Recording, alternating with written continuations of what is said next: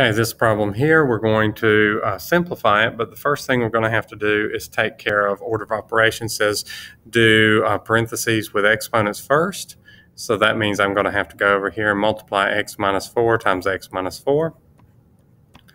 So that's going to give me a x squared and a minus 4x. And then when I multiply that negative 4 through, that'll give me another minus 4x, and then minus 4 times minus 4 is plus 16. So basically this thing here becomes x squared minus 8x plus 16. So that's your first step. Now what I have to do is I have to distribute that 3 into this parenthesis here. So I'll take my 3 and multiply it into this.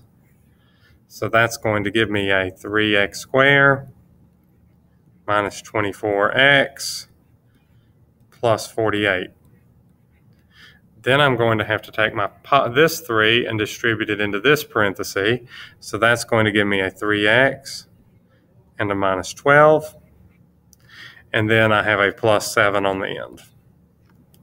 So once I combine all those like terms together, and I like to write them so they do line up, that will give me a 3x squared minus 21x. And then 48 minus 12 is 36, plus 7 would be 43. So that gives you the idea of what you have going on there. So these take a little bit longer, but if you take them a step at a time, you should be able to get them right. Something that looks a little bit different, but it's actually very similar to what we've done before, is putting a quadratic equation in standard form. Standard form for a quadratic equation means I want everything on the same side, so usually on the left side. So to move variables around, we've done this before, we can subtract the 2x squared from both sides. And I also need to subtract the 5 from both sides. So everything on this side is gone. And then on the other side, I have 3x squared minus 2x squared is 1x squared. You could just do a plain x squared, but 1x squared. Then this 5x in front is a positive, so plus 5x, and then a minus 5. You do notice when I write it in standard form, I go from the highest exponent down to the lowest exponent, and the only thing left on the other side is an equals 0, and I do think it wants you to have that equals 0.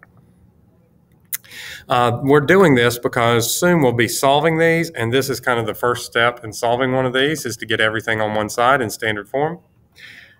Some of them are shorter than others, like on this one, the only thing you have on the right side is the minus 3, so you're going to add 3 to both sides, and since there is a plain number, I'm going to line it up under the plain number.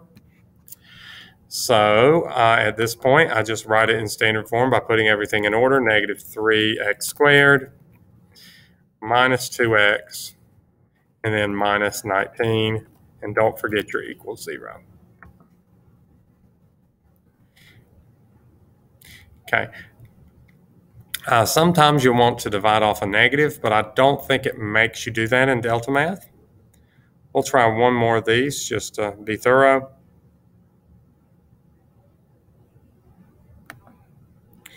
I like to get everything on the left. You could subtract the 8x squared to get it on the right, but I like to do minus 4x squared on both sides.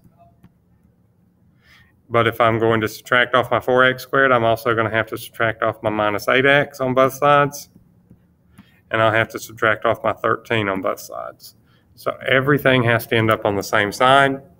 And then standard form means to put it in order. So 8 minus 4 is 4x squared. Then my x's, so it's a minus 8x, and my numbers are minus 13, equals 0. And that's a very nice standard form equation.